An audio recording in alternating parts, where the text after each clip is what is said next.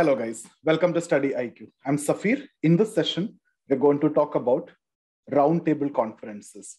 Very important topic from modern India. Okay, so we will be talking about the roundtable conferences. So basically, we have to discuss 3 roundtable conferences. And if you see, they will ask you questions on 1935 Government of India Act. Okay. So in case if you are getting a question mains about 1935 Government of India Act, you will have to discuss about this roundtable conferences, and the outcome of those roundtable conferences is what actually lead to 1935 Government of India Act. So this is very important in that context. Anyway, other than that also, if you get a question on civil disobedience movement, still you will be talking about roundtable conference, because the first roundtable conference, Congress was not participating in. The second one, Congress was participating and Gandhi actually represented Congress. And then there are some Gandhi-Irwin Pact and everything during that time that you need to discuss. And then what happened, all those things, Pune Pact, the communal award, and all those things need to be discussed even when you discuss about civil disobedience movement, because that movement got opposed temporarily. And after the failure of that second roundtable conference, it actually resumed, but then that vigor of the movement was actually lost. So civil disobedience movement, you have to talk about this. When you talk about Simon Commission, okay, so still you have to discuss about this, because roundtable conference is basically related to the discussions on Simon Commission recommendation regarding the further devolution of power, the future devolution of power. So Simon Commission recommendation is there. And we have already discussed about that when Simon Commission came. See, 1909, there was a reform, Minto-Morley, right? Council Act. 1919, Montagu-Chelmsford, that is the Government of India Act 1919. Now the next 10 years is over. The reform, the devolution of power has to be there. That means the time is due already. So Simon Commission have come. And the problem was, you are going to discuss or you're going to make a plan for the devolution of power, right? And in that, there was no contribution of Indians. There was no Indian participation. So that actually annoyed the Congress. And then Congress rejected Simon Commission. And then there was protest. And in that protest, Lala Lajpat Rai got killed and all those things, and Bhagat Singh tried to retaliate that. And those issues are different. Keep it aside. But then when Congress rejected Simon Commission, so what British did, British have told or asked the Congress to come up with a formula of future devolution of power, which should be applicable to different sections, all the sections like Muslim League, Hindu Mahasabha, princely states, like everyone, right? And that outcome is what Nehru report. And we discussed about Nehru report. Along with that, we also talked about, Muslim League demand, right? And Delhi proposals. And then we discussed about Hindu Mahasabha demands as well. So, and then we talk about Gandhi's demands, 11 demands, and then civil disobedience movement and everything. So all those things actually covered in this channel itself. So here, what I want to tell you is all these events are connected. So you get a question on Nehru report, you have to talk about this. You get a question on Simon Commission, you have to talk about this. You get a question on civil disobedience movement, you have to discuss about this. You're going to get a question on 1935 Government of India Act, still you need to talk about this. So guys, you take it in this way. Be it any question, you will never face problem with the content, because even if you know little bit about 1935 Government of India Act, let's say you know only about diarchy, you talk about roundtable conference and then go to that, and then you need to be in a position to manage it, right? So even civil disobedience movement, if you don't know much about that, you know something, come to this, talk about the second roundtable conference, talk about Gandhi-Irwin Pact and all, and you can manage it. That is what I'm saying. So all these are chain of events and all are connected. So if you can, arrange it, and if then it is going to be a very good answer. Beautifully, you can manage it. So let's talk about 3 roundtable conferences, first, second, and third. Now, guys, what is important for prelims is who all are participated, when the Congress participated, when the Congress did not participate, why it did not participate, and all those things is what we need to know. And when Congress participated, what was that events which has happened during that time? Okay, so we'll discuss about that. So let's talk about the first roundtable. Now, what is roundtable conference? It is basically to discuss the Simon Commission recommendation regarding the future devolution of power. So Simon Commission have made some certain recommendations regarding the further devolution of power. So now the thing is that the formula is already set. So you are only called to discuss upon the Simon Commission recommendation. You are not invited to give your suggestions or your points. So things are already settled on the basis of Simon Commission. And if you see 1935 Government of India Act is also going to be based on that majority. Okay, so that is the reason why, if you see the first roundtable conference, Congress is not interested and Congress is not participating. Why? Because you don't have any room, you don't have any space there, you don't have anything to recommend or anything. You can come, you can discuss, and you can go. That's it. Whatever you're going to say, it will not be taken care. So already the basic framework is there. What is that? Simon Commission recommendation. This is basically to discuss upon that. Congress was not interested in this. Way back, that time itself, when Simon Commission came, that time itself, Congress have rejected it. So there is no point in discussing upon the same. So you think logically, first roundtable conference, if you see, Congress did not participate. Why? Now, there is no need to have any confusion, right? No need to mug it up like this. First Congress is not there, second Congress was there, third Congress was not there. Congress is not interested in roundtable conference, because roundtable conference is to discuss upon the formula which is given by Simon Commission. It is basically to discuss upon the Simon Commission recommendation. When the Simon, forget about the recommendations now. When the Simon Commission have arrived, that time itself Congress have rejected it. So Congress is not interested in it. Why in second they have participated? There is a reason. We'll be talking about that. Okay. So Congress did not participate. So who else participated? You need to know. So Muslim League, yes, participated. And then Hindu Mahasabha, yes, participated. Princely states, yes, participated. And who else is that very important personality? Dr. B.R. Ambedkar. So Dr. Ambedkar. So they are actually participated in the first roundtable conference. So what is the roundtable conference is all about? To discuss upon the future or further devolution of power, which is based on the Simon Commission recommendation, or that formula or the framework which is already set. So since something is already set and you don't have anything more to recommend or discuss, that's the reason why Congress was not interested. And this formula was set by Simon Commission, which did not had any Indian participation. That's the reason why that time itself, it was rejected by Congress. All right, guys. So that is the first one. Okay. And the absence of Congress was not actually considered desirable because, what is the British claim? British always used to claim that they are trying to incorporate Indians also in their discussions and, for the devolution of power and everything. So if you are not bringing Congress into the table, majority of the section is actually represented by Congress and it is not democratic. So the British is so desperate to bring the Congress into the table. So that is why Congress next time try their best to bring the Congress into the table for the negotiation. So you can just write one line if you want.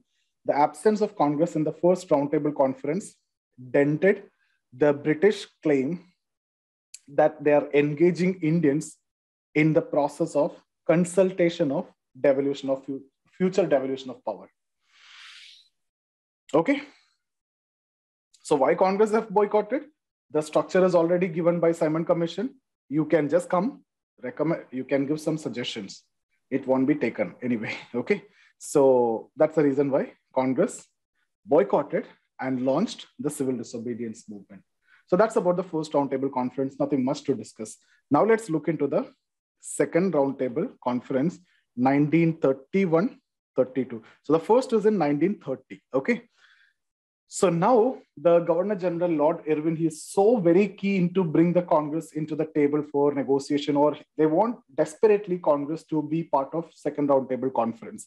So, because Congress is the biggest organization, Congress have maximum people participation and people support also. So when you're claiming that you're democratic, you're bringing, you are listening to the voice of the people, then obviously you have to bring in Congress. So that is the reason why they have tried to talk to Congress and they have tried to bring in Congress in the second roundtable conference. So Gandhi and Irwin began the talks and they have tried to convince Congress to participate in the second roundtable conference. And then the pact was signed, the most important one, Gandhi-Irwin Pact. It is controversial also related to the death of Bhagat Singh anyway, but this question was asked in Prelims 2020, Gandhi-Irwin Pact directly. Okay, so let's talk about Gandhi-Irwin Pact. So Irwin have actually given certain offers also to Gandhi and Congress. In fact, Mahatma Gandhi is representing Congress, right? So let's talk about Gandhi-Irwin Pact. And temporarily, the civil disobedience movement actually got suspended during this time. So Gandhi and Congress made series of demands to the British. Now let's look into this. The first one, all political prisoners imprisoned during the civil disobedience movement must be released. So all political prisoners, I'll just write only this, all political prisoners who were imprisoned during civil disobedience movement must be released. So you can just write it there. All political prisoners imprisoned during civil disobedience movement must be released. Is this accepted or not? Yes, it is accepted. So we will see which one is which of these demands. I've told you they have made series of demands, and we need to see which one is accepted, which one is not accepted. Okay, so this is actually accepted by the government. Now, the second demand was all lands which are confiscated and yet not sold to the third party. So lands confiscated upon non-payment of taxes and all, and not sold to the third party must be given back. Okay, must be returned back to the original owners. So I hope you understood this. Why your land is confiscated? Because you might not have paid tax. In fact, why this movement is called civil disobedience movement? Civil disobedience, because you are violating some law. And in most of the cases, it is about non-payment of taxes. Most of the cases, the civil disobedience movement will be non-payment of taxes. So when you're not paying tax, obviously when it comes to civil disobedience movement, it was mainly related to the salt tax. That was actually taken up as a main issue, but other taxes are also not paid in different other regions. So this is one of the demand by the Congress, that the lands which are confiscated by the state, but not sold to third party due to non-payment of taxes and all, should be returned to their owners. Is it accepted? Yes, it is also accepted. It is returned to the owners. And the third one, Mahatma Gandhi and Congress forced the British to remove salt tax on salt manufactured for self-consumption. So if you remember, when I talked about civil disobedience movement in the beginning, that salt was taken up as a major issue because this is something which is going to affect all. If you have taken land revenue as the issue, then Zamindar will turn against you. Peasant may support you. Similarly, if you take something else, then related to capitalist, you can see anything else if you take, you may have to face some resistance from some section. But salt is something which is a basic commodity which is going to affect all. And the problem here is salt is taxed not only for manufacturing, for selling, it is also taxed when you're manufacturing for self-consumption. It is like taxing the poorest of the poor, right? So this is even considered as evil tax by Mahatma Gandhi. So the demand is, if it is manufactured for self-consumption, don't tax it. But if it is manufactured for commercial purpose, okay. Obviously, when you are manufacturing something for commercial taxes, it should be there. It is a right to the state to tax it. But for self-consumption, it should not be taxed. And that is also accepted. So you can just take it down. Salt, or Mahatma Gandhi and Congress forced the British to remove salt tax on salt manufactured for self-consumption. That means any individual who's making salt for personal consumption should not be taxed. Is it accepted? Yes, it is accepted. Now, next one. What is the next one? Fourth one. Congress demanded for commutation of death sentence of Bhagat Singh to life imprisonment. So death sentence, change it to life imprisonment. So I'll just write Bhagat Singh here. It is not actually accepted. Nor the criticism is Mahatma Gandhi did not pressurize much, because Gandhi is a firm believer of non-violence and this was related to violence. So he was not interested in all those. But obviously, to what extent you can convince the British? And British also, if you see, if you are doing something like that, what they have done is they have thrown bomb in the Legislative Assembly. And how can you tolerate it? If you tolerate it, that is like a, that mighty empire. It is a shock. It is a challenge to the mighty British Empire.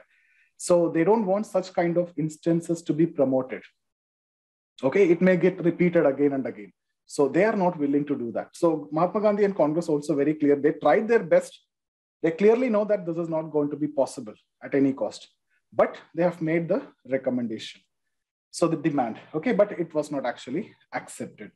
Then what the next one?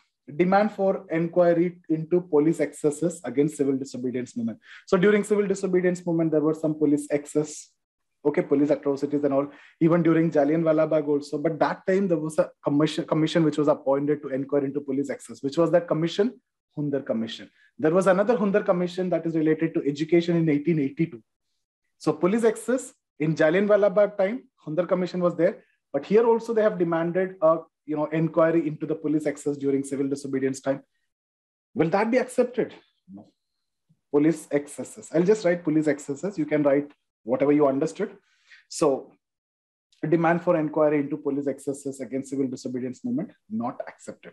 So the commutation of death sentence to life imprisonment of Bhagat Singh and others, not accepted.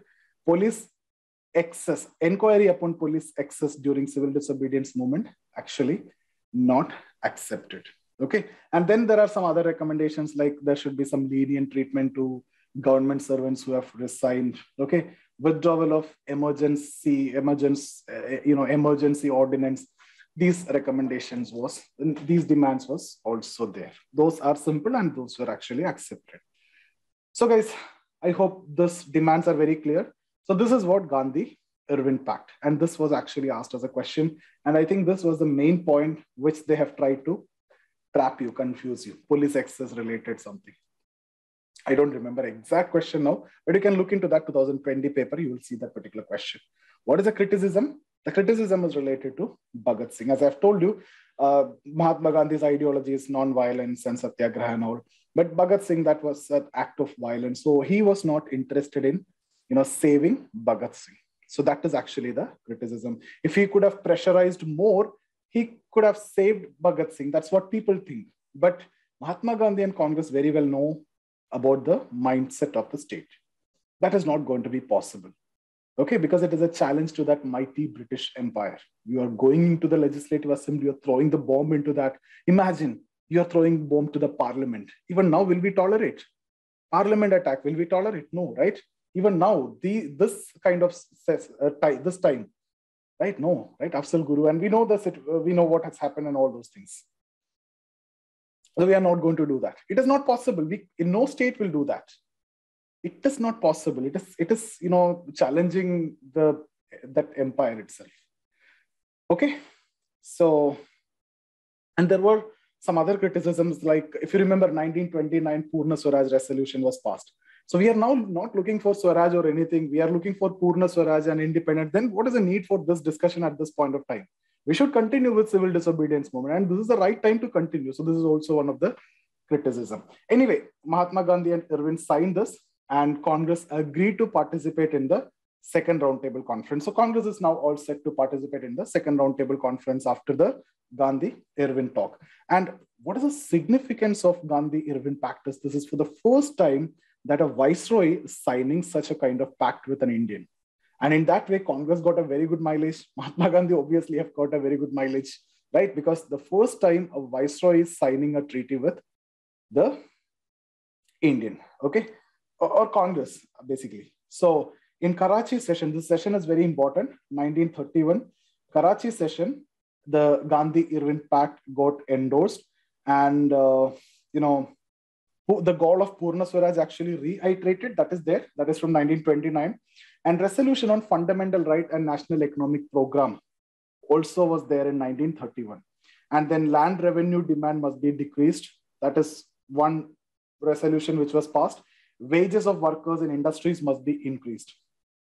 Okay, so as I've told you, national economic program, resolution on national economic program was passed in 1931. And out of this, one related to agriculture and one related to industry worker, or basically one related to the tenants or the peasants and the other related to the industrial workers.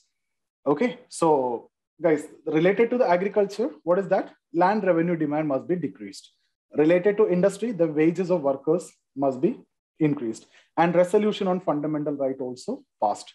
So if you remember Nehru report, I've talked about fundamental right related thing, right? So here the resolution on fundamental right passed. And this session gave the official go ahead for Congress to participate in the second roundtable conference.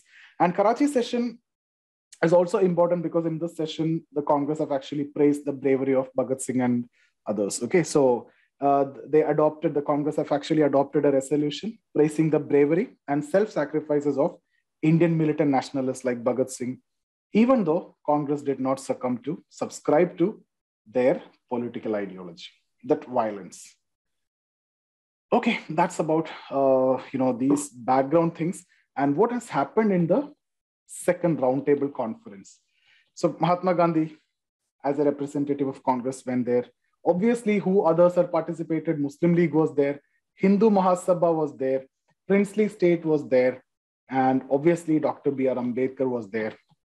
Now, the demand for Ambedkar during this time was to give separate electorate to the Dalits, the backward caste. Guys, within Hindus, you see there are divisions, right? Brahmins, Kshatriya, Vaishya, Shudra. There's a hierarchy. This is Varnas, and then Avarna, Dalits. They are out of this, and they are considered the worst, and they will do this manual menial jobs, and they're exploited like anything. So Dr. B.R. Ambedkar is actually asking for separate electorate for the Dalits. So it has been already given for Muslims and Anglo-Indians and Christians and Sikhs and all those things we have discussed in the 1909 onwards, 1909 first to the Muslims and then to others also. Now it has to be extended to the Dalits as the demand of Dr. Ambedkar. And communal award. What is communal award? Giving separate electorate to the Hindus. Not Hindus, backward caste. Okay, so guys, in fact, when I talk about backward caste, these two are actually backward caste. These three are the forward caste. But this is Dalits. Here we are mainly talking about Dalits. So I want to be specifically mention about Dalits actually. So communal award is to give a separate electorate to the Dalits. Okay, that means you will be contesting from that group only, and the electors, the voters will be from that group only. That is what you mean by separate electorate. So what is the demand of Congress? Congress is not happy with this. Congress never want this. Congress want, okay, we will give reservation in a joint electorate. So Mahatma Gandhi is of the opinion that it will further divide Hindus. It should not be allowed. Rather, we give reservation to Dalits in a joint electorate. Like what we are doing in the Panchayat Raj institutions, right? Women reservation is there, 33%. If there is a joint electorate, reservation for women. Separate electorate means the candidate will be from that community. The electors also will be only from that community. Okay. So what Mahatma Gandhi said is, it will create further divide within Hindus, so it should not be allowed. So communal award in 1932. Then what has happened? So they have realized that it's a deliberate attempt to divide the Hindus. And what Mahatma Gandhi did, Mahatma Gandhi withdrew from second roundtable conference. And because of this, he sat on a hunger strike. Where? In which jail? In Yerewada jail, okay, in Pune. And then under pressure, Ambedkar have come and came and met Mahatma Gandhi. And after the series of discussion, finally, he have agreed for reservation for backward caste within joint electorate. This is what Pune Pact between Ambedkar and Mahatma Gandhi. And the communal award was actually called off. So I hope these things are very clear. Communal award 1932, giving separate electorate to Dalits. And then Mahatma Gandhi went for hunger strike.